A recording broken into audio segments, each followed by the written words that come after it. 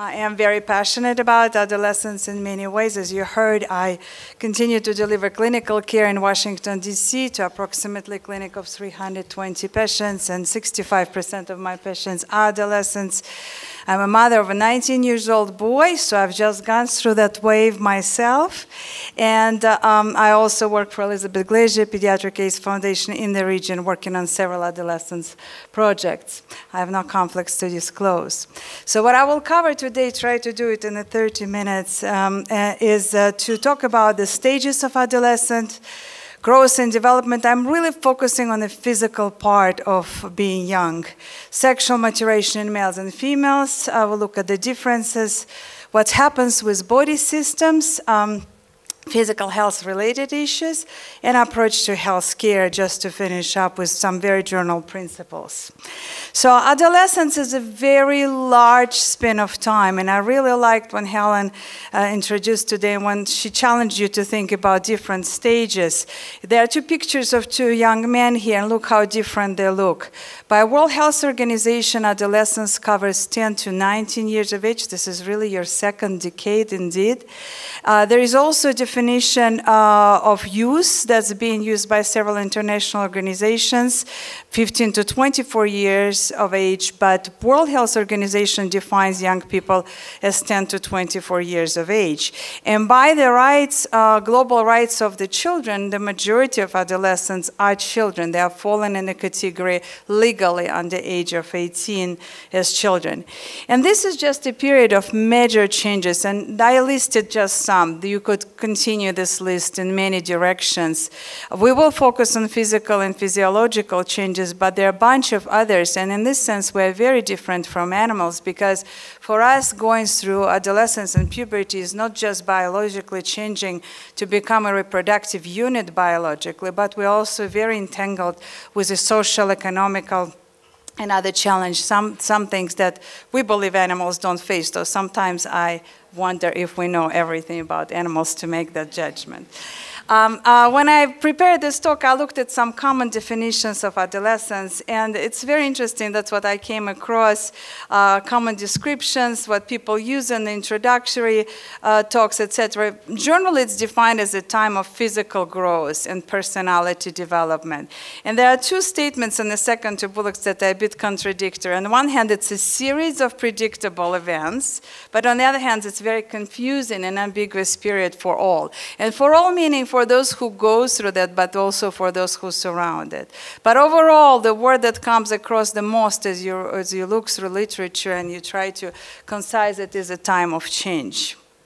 So adolescence has been divided by different entities into 3 stages, and those ages are very approximate. Please don't hold to the age. Overall, pediatric and developmental world shouldn't hold to the age. It really depends where, in which region of the world we're looking, which race, ethnicity we are looking, which cultural context we are looking. So please look at the age with a freedom, given it some wiggle of space. And indeed, by different definitions, you will encounter 1 or 2 years difference in those. So early adolescence is defined as 10 to 13, by some 10 to 15. And it's really when we go through puberty as humans. The most important elements, and it's just the framework that I listed here, are the privacy and independence start being very important at this age, which they were not usually in an early age. Peers become confident and by far more important than parents. And we start developing adult role models at this age, really identifying with whom we want to associate. The middle adolescence is here, 14 to 16. In some literature, you can find 15 to 17. Is really when peer network becomes significantly important, not only getting them as a confidant, but building your network. There's a major development cognitively in this period of time. This is a time when we are driving to start having a control over life. This is bundles of energy period defined, though I haven't seen how many hours my teenage son could sleep at this age. I really doubt it. I never knew you could sleep that long. wrong. And then developing truly adult identity. One of my teachers, you can hear by my accent, I'm Russian. I had the privilege to have one of the mentors in philosophy and Russian literature. And she said to me one day, in a literally way, she said, it's a beautiful age when you go away from your roots and your family to come back as an immature person. And this is truly the age when you do that. And then the late adolescence, again, defined by some entities as 18 and older, some limiting at 19, some saying, no, it goes all the way 24. When I look at my husband, I think he's still in late adolescence. But it's when we go through separation, when we go through decision-making, and we still continue to develop adult identity. And myself, I question sometimes when I do. So today I'm going to cover only the physiological part, where a lot of speakers will be really talking about some very other important parts of development during adolescence. But it's really formation of the new physical body. And there are two major stages of puberty. One is called gonadarchy, and another one is adrenarchy. And they're linked with each other, but they can also have disconnect between each other. And I'm not going to cover the pathology of puberty today. I'm not going to talk about precocious puberty or delayed puberty. I'm going to talk about normal physiological process. So puberty really is gonadarchy. It starts with gonadarchy. It's activation of our sexual gonads, the organs that produce the gonads, by pituitary hormones. So coming all the way, and I'll show you the picture in a minute, through the follicle-stimulating hormone, very important hormone for our endocrine function as humans in a gender sexual way, and luteinizing hormone, LH. And then this, in a normal physiological cascade, triggers adrenarchy, which is increased production of androgens. And I challenge anyone in the audience to read the name of that hormone. DHEA. I won't, but that's how we call it, DHEA, and androstenedione by the adrenal cortex. And for those of you who are not in medical field, adrenal are the glands that sit on top of our kidneys that really produce life-important hormones. So this is what happens with males. So LH, that's luteinizing hormone, stimulates the Leydig cells. So we start with the brain. The brain sends signals to the pituitary gland, which is really holy grail for our hormonal production in the body. And then pituitary gland dispatches FSH and LH down. And in a male, that's testicles. That's where the energy of the male hormonal system lays in. So LH stimulates the Leydig cells in the testicles to produce the testosterone. As many of you know, testosterone is a male main hormone. Please notice there is also a little bit of estradiol on the side there being produced, which is a female cascade of hormones, but it is testosterone that is responsible to the increase of the testicular volume. So the first sign of puberty in boys is actually not the growth of the penis or pubic hair, it is an enlarging testicles, and testosterone induces down the line the growth of penis, deepening of the voice, growth of the hair, and increase in the muscular mass. And you can see the cells there in the testicles which start producing the sperm. In females, FSH stimulates the growth of ovarian follicles. So we have ovaries as females. FSH and LH stimulate production of estradiol, which is a main female hormone. And I'm not going into the details of progesterone regulation, and that's fine. I just want you to have a big picture. And estradiol stimulates breast development and growth of the skeleton in females. But together, FSH, LH, and estradiol lead to the ovulation, the female becoming of reproductive age, and development of menstrual cycle. So in addition to the sex hormones, there are androgenic hormones that induce the growth and maturation of the apocrine sweat glands. These are the glands that make us produce adult odor. And those of you who have raised teenagers, you know that they go and shop for 10 deodorants at the same time. And the development of the acne on the face, which is also directly related to the androgenic cascade of the hormones. Other very important hormones are also involved in this cycle. cycle. And those induce the growth hormone, insulin, like growth factor, thyroid axis. That's why we're seeing a lot of thyroid storms around puberty, oxytocin and vasopressin, which are directly related to our capacity to retain fluid and actually have been linked to some of the mood disorders and mental health disorders. And the chronic health issues such as HIV, malnutrition, prolonged stress can definitely affect that hormonal cascade and can delay the puberty. And I just want to show with you the picture with the courtesy of one of my patients that I received last year in my clinic in Washington, D.C. It's a young girl, a refugee from Ethiopia. She came to us with a weight of 17.2 kilos, and here's the weight in pounds. As you can see on her body, besides very severe malnutrition, there is really no sign of her any sexual maturation, yet this girl is a 17-year-old girl whose malnourishment and perinatally diagnosed HIV infection with multiple comorbidity did not allow puberty to come on time, as you would expect a 17-year-old girl to look like. So to really define how we go through these bodily changes, Marshall and Tanner in England in 1960s came up with the 5 stages. 5 stages of our bodily changes that encompass our sexual maturation. Actually, it's a development of secondary sexual characteristics. And this was done primarily in Britain, and this was done primarily among British Caucasian populations.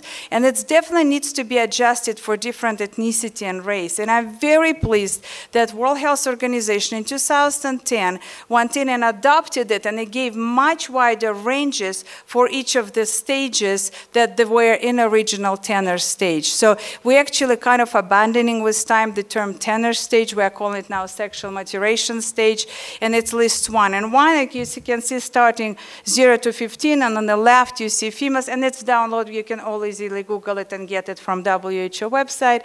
And on the right there are males, and you can see comparatively what's happening in the stage 1 being really a child body going into the stage 2, breast budding development, and then enlargement of the testicles, as we mentioned primarily, and then moving on acquiring secondary other characteristics. And in females, please remember, breast precedes hair development, and menstrual cycle and the male testicular enlargement precedes any other development. And the stages 4 and 5 really are bringing you closer to being a fully mature, and stage 5 is considered to be a full maturation stage in terms of secondary sexual characteristic and sexual maturation. So what, besides we mentioned already, and I've given you example of environmental effect, which is a disease, what other factors can affect the puberty? And in fact, genetics affect it much more. In fact, 85% of our puberty is affected by our genetics, and only about 15 to 25% been estimated roughly by environmental factors. This is a very important study on the left. It has been done in the United States in 1970s, and in the blue line the African-American girls, and in the green bars are Caucasian girls. And it was the first study that showed that actual onset of puberty by ages underneath in chronological ages are quite different, and African-American girls start puberty earlier. That was the first time when we recognized race ethnicity matter. And for those of us who are in clinical practice, it's not unusual to ask the mother about the time of onset of her menstrual period, because in the majority of times, young girls will follow up their mother's pattern, and they will go through the development at the same age that their mothers did. Now, you've heard recently a lot of conversation in recent years in the media, etc., about, oh, they are growing faster, oh, the adolescence has been accelerated. Some very fine studies in Netherlands and Northern Europe have looked at it, French studies as well, and actually there is very mild acceleration of physical maturation of the stages that I've shown you. Maybe we're talking about the matter of 3, 4, maximally 6 months. So it's a little bit exaggerated by media. However, we do know that there have been some movement, and that even small increase brings attention, and you want to try to understand why it is happening. And I just listed a couple of very interesting reasons from a diverse manuscripts. One of them is in studies. One is potentially increase of the BMI. BMI is body mass index. In other words, we are getting wealthier, and in particular in developed world, the children are having heavier weights in general. And that heavier weight weight comes with a fat. And the aromatization of adrenal androgens, which is another hormone from the cascade that I've shown you, the also very interesting hormone leptin, as a result of that, can accelerate the puberty. So there is some consideration and hypothesis that's what could do it. Another exposures that we know could accelerate puberty is social family stress. And some very interesting studies have shown that the presence of adult non-biologically related male in household can accelerate puberty in the young females in a household. So again, some environmental factors. So what happens during what to watch out? What could be accompanying symptoms besides the symptoms described and the normal characteristic? And I just listed a few to which attention needs to be paid both by caregivers, by those who come across adolescents through this time of transformation of their bodies, by families. The boys can present with a urethral discharge. They can present with scrotal masses, and this is a time to identify varicocele or hydrocele that might not have been seen before. There is inguinal adenopathy, it's lymph nodes in inguinal area. Inguinal hernia is a time really of the life to identify it. And if the boy is uncircumcised, then circumcised hygiene really needs to be addressed, and circumcision needs to be addressed in African region for sure. Female genital system can present with vulvar itching, some discharge, dysmenorrhea. Usually it takes up to 2 years to normalize your cycle to become more regular. So the first 2 years you can expect all kind of menstrual dysfunctions. STDs are applicable both to females and male, but for females especially because the onset of sexual activity puts females at a high risk biologically for acquiring STIs than males. Contraception, and finally new female hygiene, some aspects of hygiene that have not been there before. And for breast development, tenderness, erythema, you can have lymphatic nodes in the axilla. And also wanted to point out to you that males, because remember there was that little arrow of some estradiol being produced along the cascade of male sex hormone maturation, they can present with gynecomastia, that's swollen red and enlarged breast tissue during the part of the normal sexual maturation growth. So how does it all affect the growth curves? Well, actually, it's very interesting to see that the girls on your left, they actually start the growth spur earlier than the boys. So girls start getting taller younger than the boys, and you guys have seen it in your schools when you grow up, right? So the boys are so embarrassed in 7th, 8th grade, they're standing at the end of the line, while the girls are all standing in front. It's going to change, because the boys are going to catch up, and they actually continue growth spurt later than the girls, and they actually gain through the growth spurt approximately 1.5 to 2 centimeters more in the height.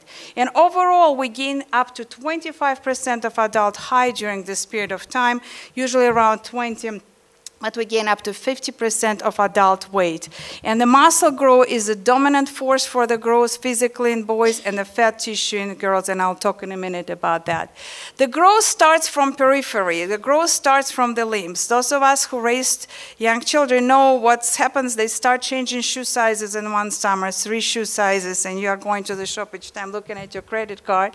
But at the same time, that growth from periphery moves centrally, and then that's what matters. What matters in the growth spurt is the truncal height, your spinal height. That's what matters. Peak female growth velocity always happens approximately about half a year before the start of the menstrual cycle, menarche, and it's usually overall the growth spurt lasts about 2 years, and there are some modest seasonal variations. There have been reports that the children and adolescents grow more in the spring overall, and that's been sustained by some studies. So in a very elegant paper by Patton from Great Britain from 2007, that's how it's pretty much listed. You can see the breast stages.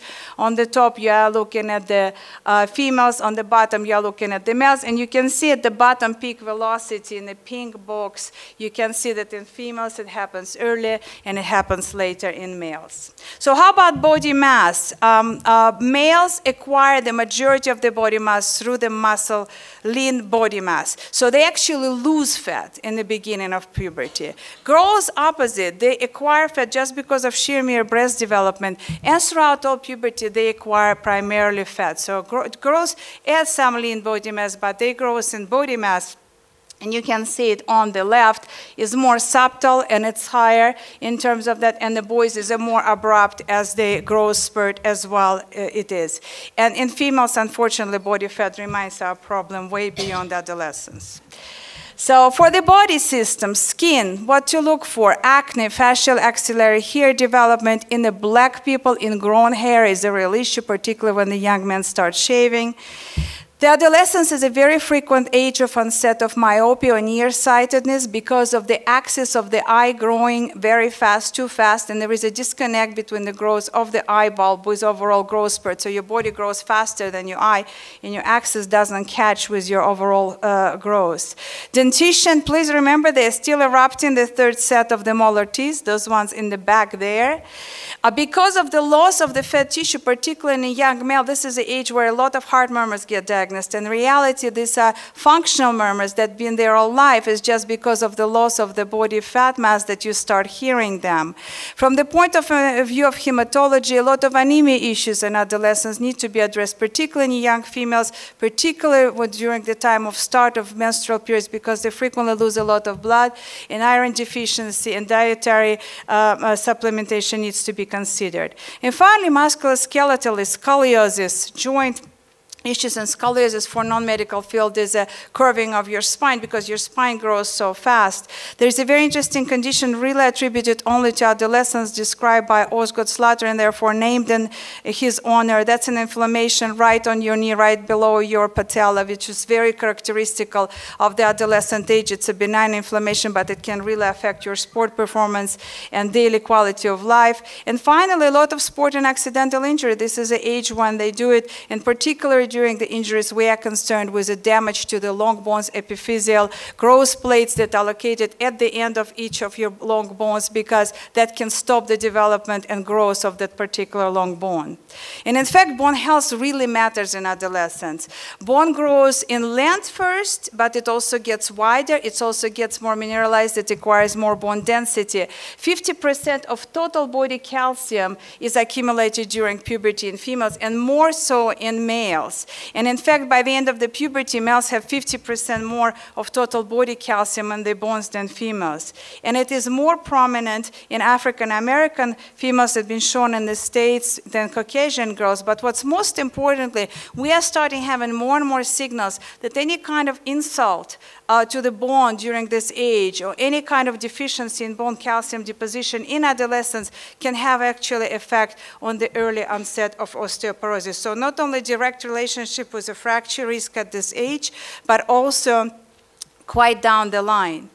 Another area which I will not talk about because it's my favorite topic and I could stay on it quite a long time, but I will just touch on that we know very little about the potential changes in the body composition on the drug metabolism. And there is a fantastic paper by Greg Kearns, that the major review of developmental pharmacology, where he cites a Japanese study that looked at the clearance of the body, the capacity to clear through the cytochrome P452C9 system of warfarin, which is an anticoagulant agent. And what you can see, they have children in a light blue and a darker blue, pubertal, pubertal, and adults. And you can see there were very interesting, very subtle, but still changes and the differences in how the drug was eliminated by the body. And they adjusted it by age and body mass, which is very important for pharmacokinetic evaluation, but they didn't adjust it for the size of the liver. It's just estimated, not real size of the liver. So there is a caveat to this data, but nevertheless it raises an issue. Do we know everything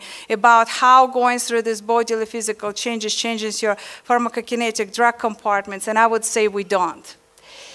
And finally, during the adolescence, we have an onset of a lot of health conditions, significantly more than we see that in pediatrics and adult life. So polycystic ovarian syndrome is frequently onset during the adolescence. Many eating disorders, and I'm not stopping on any mental health issues, but just highlighting this is becoming more and more an issue for us today.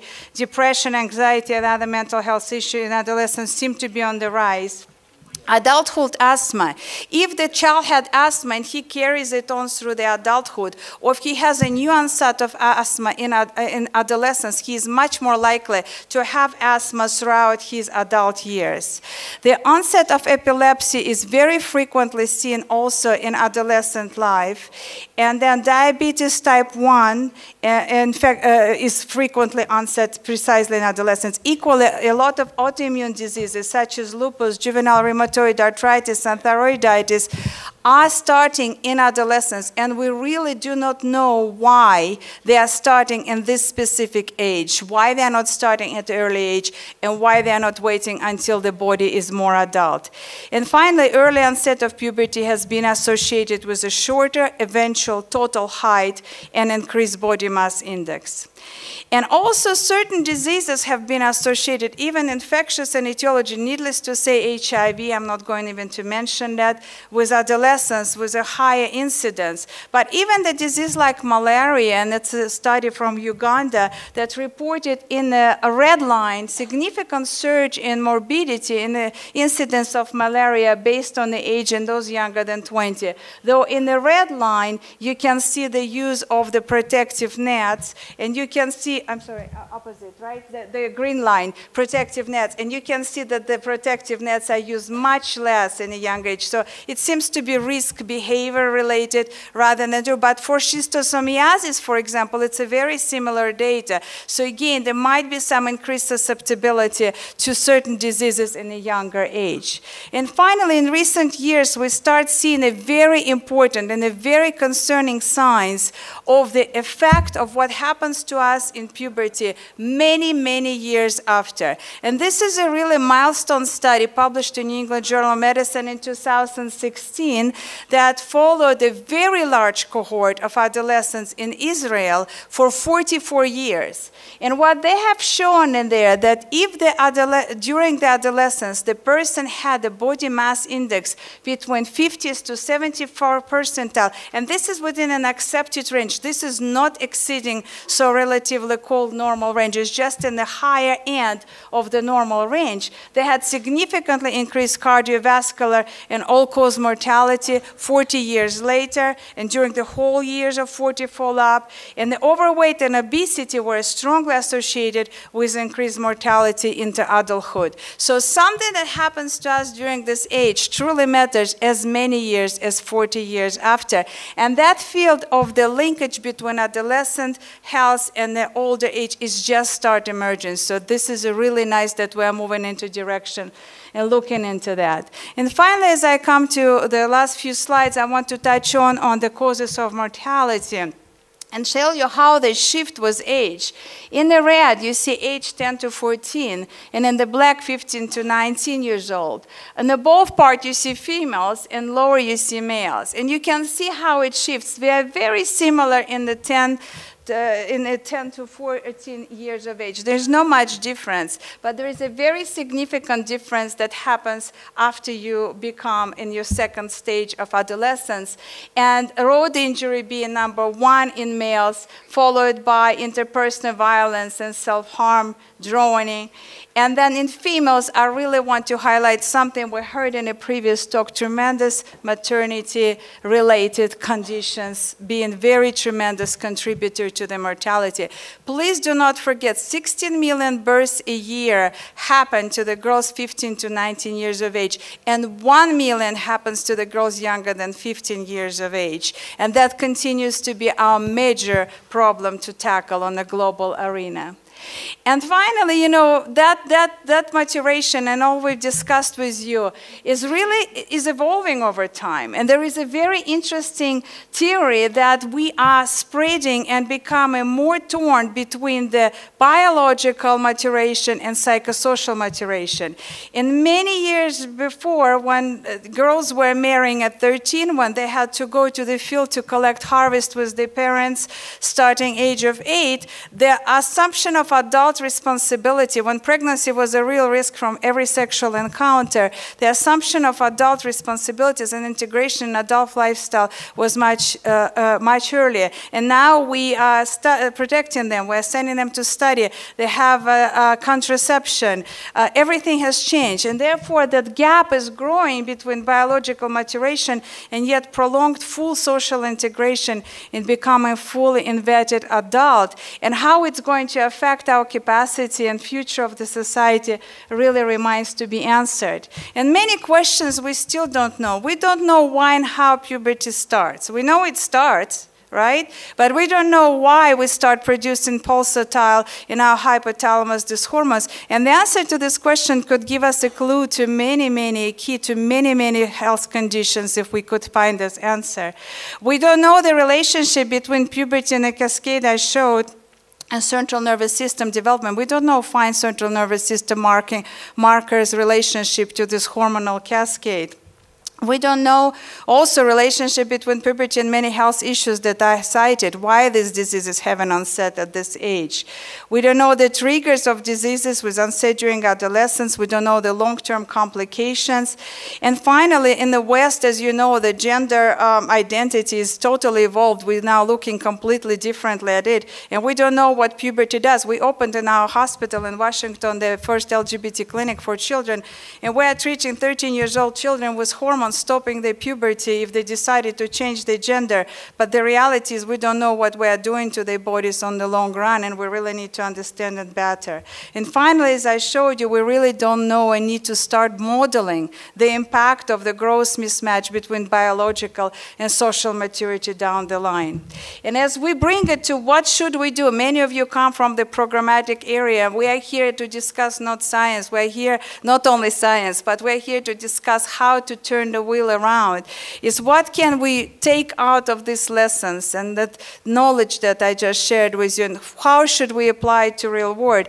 And it comes to me to just a few bullets that I wanted to highlight at the end of my talk, is we need to have comprehensive, multidisciplinary health care, including for general medicine, high-quality medicine for adolescents, and specialized care in high-risk areas. We need to educate adolescents in health and healthcare services and encourage healthcare seeking behaviors, including independent healthcare and access. And we need to educate and support parents and caregivers and those in communities who work with adolescents, because they come across it and they're as confused as adolescents are and as at loss as how to deal with them as they are.